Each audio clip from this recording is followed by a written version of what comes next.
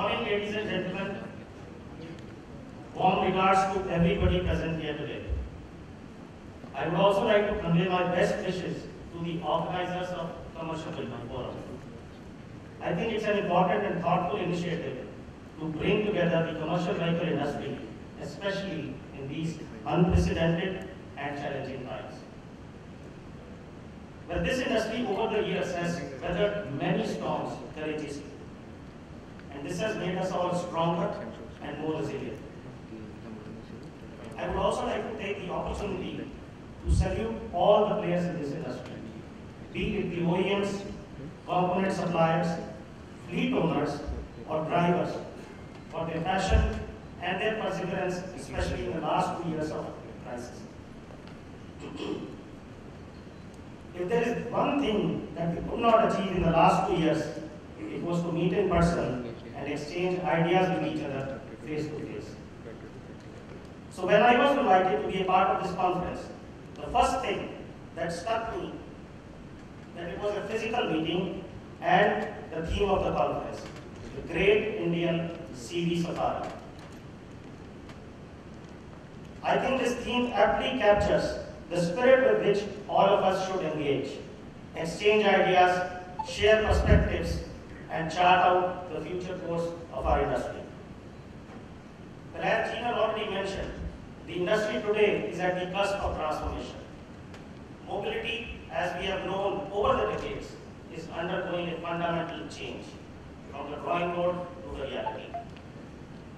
And let us not forget that we all have one shared responsibility, and that is to take this industry ahead and in the right direction towards unprecedented growth. Now, before I touch upon some important aspects that will shape the course of our industry, let us all take a moment to recount where it all started from. Speaking of the 19th century, on the left of this slide, you can see many contraptions. These were the first automobiles designed by mankind. In fact, the first truck in the world was designed by Gottlieb Daimler way back in the year 1896. After the invention of the steam engine, which was the basis of the first industrial revolution, this invention was probably the most important when it came to industrial development. The image on the right side of the slide is the first truck which was launched in India in the year 1954 by Daimler-Benz, Germany. That is what we were called at that time. We collaborated with the erstwhile Telco, and these trucks were named Tata Mercedes-Benz trucks. So in a way, Daimler truly sowed the genes of trucking in India and in the world. And back then, the Indian CV industry was small and mostly stagnant until the end of the 20th century, not growing beyond 100,000 units a year. The last 2 decades has witnessed the industry grow at a much faster pace. In fact, if you remember, in 2018, we saw the peak with close to 1 million units sold in India. The gray line on this chart represents the medium and heavy commercial vehicles, and the red line represents the light commercial vehicles or LCVs. And the blue line is simply the total of both of them. And then the last 2 years, as we all know, were tough due to the pandemic. Sales dropped by almost 50% to 500,000 units in 2020. And in last year, the market recovered, thankfully, to a close to 700,000 units, yet remained below the level achieved in 2018. There are 2 important takeaways for all of us looking at this history.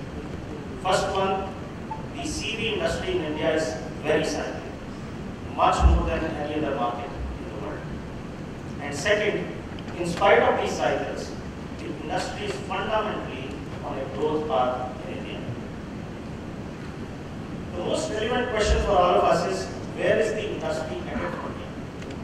What is in store for the short term, and what are the long-term perspectives? And I will talk about that now. Well, earlier last week, the GDP figures for the last financial year were released. India achieved a growth of 8.7%, which was more than any other country in the world. In the middle of this uncertainty and the challenges, India is and will be the fastest growing economy in the world. And that means the CV industry is headed for a strong growth in the years to come. There will be disruptions or setbacks on the way, but fundamentally the growth story remains intact and has never been as good as it is right now. Now that is short to mid-term perspective. What is the potential of India in the long term? And this slide actually shows that potential. If you simply plot the population of a country to the number of trucks sold, you find a direct correlation between the two. And you can see that with the advanced economies on the bottom left of this slide. And then if you draw a line and take it upwards, you will find China right on that line. Largest population and the largest truck market in the world.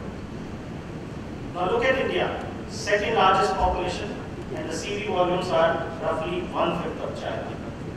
Interestingly, the scale is similar if you compare the GDP of both countries. GDP of China is close to $15 trillion and India is close to $3 trillion.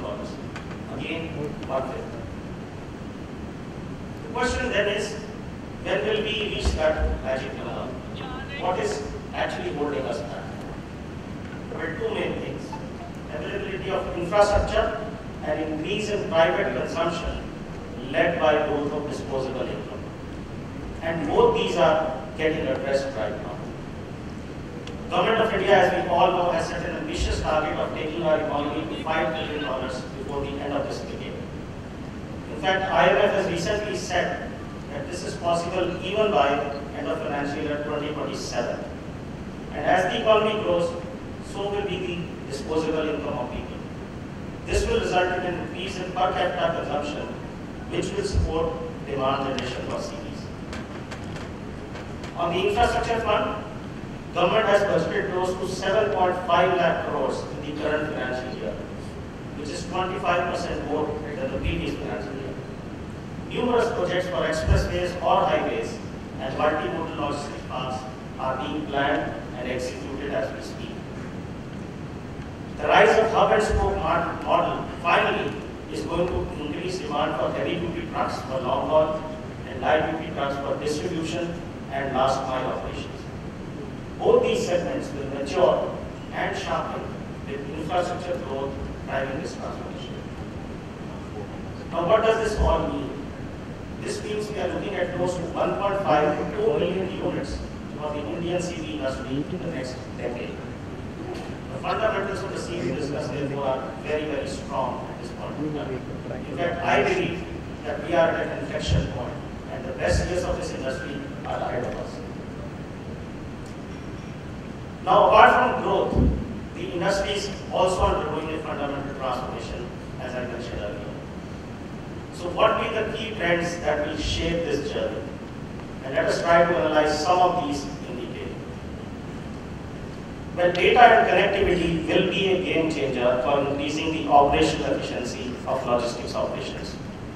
This will especially benefit the large fleet operators in planning their operations with minimal downtime. The last mile deliveries will become more seamless and efficient. Today, logistics costs in India are estimated to be 13 to 14% of our GDP, while in Germany it is 8 to 10%. Imagine the benefit it brings to the entire manufacturing if we are able to bridge that gap in the next years.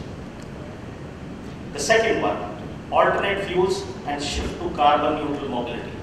This will be the most disruptive change for the industry. In fact, what we are looking at is what I call a cocktail of fuels. We are talking about biodiesel, CNG and LNG, hydrogen, ICE or fuel cell, and electric propulsion. Each fuel type has its merits and demerits, and the timeline for this shift is still a matter of debate and deliberation. We do not have the technological maturity, scale, ecosystem, or infrastructure for a full shift to any one or two of the fuels. And this limitation has caused a transition phase where all these options will coexist. It is also driven by the need for energy security of our country. But as sustainability targets become increasingly important, more and more companies will move towards complete decarbonization of their business and their products. The next and possibly the most interesting trend will be servitization. Where just 10 to 12 years ago, was it possible for us to imagine a lodging company that owns no properties or a cab company that owns no cars? But it happened. Asset-light businesses flourished, and we are going to see them penetrating in more and more sectors. Logistics sector will also move in this direction and reduce their capex burden and evolve to a pay per kilometer model. In fact, we see that starting with buses already. Truck as a service, therefore, could be the operating model in future for all of us. Well, other than that, in the mid to long term, the industry has to think of ways and means to make our supply chains more transparent, agile, and resilient. Right from manufacturers like us, who are already taking a fresh look at their supply chains, as an industry, we have to think how do we create more dependable and cost-competitive supply chains in India and beyond. This will not only help the industry to grow, but also help the entire country in terms of improving our manufacturing costs and be more competitive globally. Let me now give you some insights into what Daimler Truck is doing at a global level in some of these aspects. Well, we have already taken a lead in decarbonization of transport globally. Our stated aim is to be carbon neutral in the tried markets by 2039. In fact, we recently launched the Mercedes-Benz E-Actros long-haul truck. It has a range of about 500 kilometers on a single charge. It is scheduled to be ready for series production in 2024. In North America, our all-electric freight liner E-Cascadia has entered into series production already and has done a rigorous testing of more than 1.6 million kilometers.